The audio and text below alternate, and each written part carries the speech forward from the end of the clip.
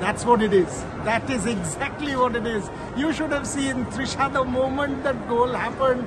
You know, Cristiano Ronaldo, all of us thought it was just a shade that he touched the ball. Doesn't matter. Portugal making it to the round of 16, and Cristiano Ronaldo's celebration said it all. Even when he was going out, the whole stadium erupted like a volcano. 88,000 plus people. You know, he's the Pied Piper. We know that, right? Leo Messi, Cristiano Ronaldo, moments of brilliance, both of them Pied Pipers who command legion of fans the world over, contributes to this World Cup, making it the grandest spectacle that we possibly have seen. And it's a delight.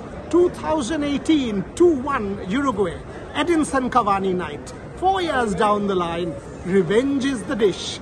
Best served cold. It's not that cold here. Maybe a jacket, but Cristiano Ronaldo would be feeling eternally happy. Now, how far will they go? That's the question. But for the moment here in Lusail Stadium, it's all Portugal. It's all Ronaldo. It's all CR7 and his team. Keep watching. Rev Sports coverage of the World Cup continues.